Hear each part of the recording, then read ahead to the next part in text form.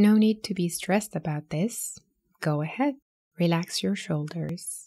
Take a deep breath and unclench your jaw.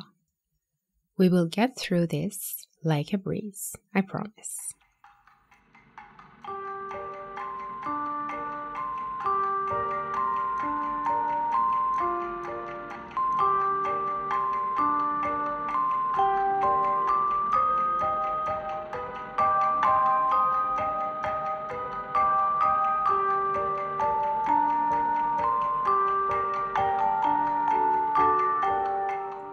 Hello and welcome to English Airs, the podcast that will give you effortless accuracy.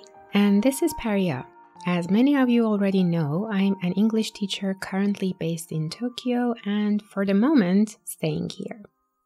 It's a big busy city, sure, but I grew up in a big busy city. And there are quiet places too, like the Japanese gardens. They are so beautiful. If I have any time off, I go and walk around in one of them. In spring, the cherry trees are all pink, which is beautiful, but autumn is breathtaking. If you visit Japan in autumn, you see so many lovely colors. In fact, on my next day off, if the weather is good, I will go to Koishikawa Garden. Even the name is cute. It means Little Stone River. But hold on a second. Did you see what happened? If I have time off, I go to the gardens. But if the weather is good, I will go to Koishikawa. Why? What's the difference? If you don't know, this episode is for you. If you do, come along anyway and test yourself. I will be happy to have you with us. Let's look at the second sentence first. Do you remember why I said I will go to the garden from episode 1 to 3? I will pause here so that you tell me if you know. And since this is not a practice, you can just say it in your head. Well, you're absolutely right. It's a potential plan. It is like saying, maybe I will go to the garden, and how will I decide? Right again, based on the condition of the weather. So this was pretty easy, wasn't it? If you look at the material I have put on the post for this episode on the website, you can see an image that will help you remember it much better. The link is in the episode show notes as always. Now, can you tell me a few of your potential plans and the conditions for them? Think about your next day off or tomorrow after work or school and tell me what will happen. It will be something like this. If my friend is free, we will have a video call.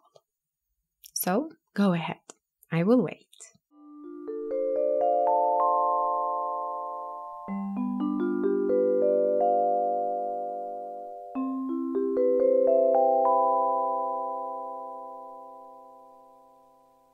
Well, I'm happy about some of your potential plans, but some others sound a bit scary. I mean, if he's late again, I will kill him. That's a little extreme, don't you think? Either way, great job telling me about it. Moving on. Do you remember episode 5 where we talked about our routines? Do you remember what a structure you used? Exactly. You said, every morning I drink coffee, or maybe tea. So if I say, if I miss my friends, I get in touch with them, what do you understand? Bravo! I'm telling you that I do it every time. Again, on the website, you will find visuals that help. Now, I'm going to ask you a few questions and I will pause so that you can give me your answers. Remember to speak out loud if you can and give full sentences.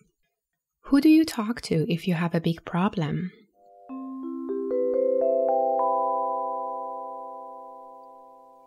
Where do you go if you have an extra day off?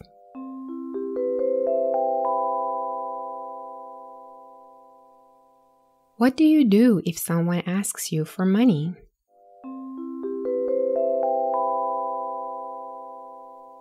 Great job, everyone. See? Not difficult at all. And as you can see, here is the question you ask yourself when you are starting a sentence with if. The question is, you mean every time? If the answer is yes, you don't use will, do you? There is another question I have for you. I get excited when I see a cat. That is correct too, right? And it is every time, isn't it?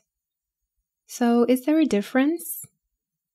Let me know your answers in the comments on the website, wherever you follow me, or wherever you get your podcasts. Okay, now that we have a clear picture, let's see how we can practice it. Do you have your phone ready? Okay. The reminder this time is a set of questions that you have to complete. What do I do if? And what will I do if?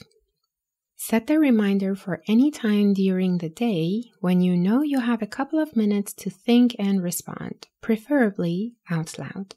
And yes, I know it's a bit difficult to come up with the questions, so I have decided to give you a hand. This week, there will be one question on my Instagram page, Facebook page, and Twitter every day. You can answer the question out loud or reply in the comments. Remember that you can lie and you can give me more than one answer to each question. Today, I have one small thing to say and a reminder that I think will help. First, the small thing. So many people have asked me how they can support the podcast.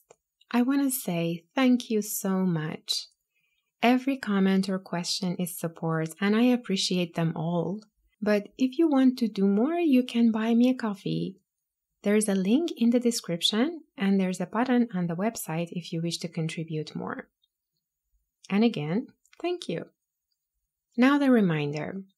You know that you can find a transcript of this episode on the website, right? Remember that the transcript is color-coded now, so it will be easier to remember. There are also visuals to help you out. And finally, don't forget to listen to the episode a few times until next week and try to give new answers every time. That's like speaking to someone in English, very effective in your improving your fluency. I'm always happy to receive any comments or questions, so share your thoughts and please tell anyone who might need this podcast about it. As you know, I want to reach as many people as I can and I need your help. Paria out.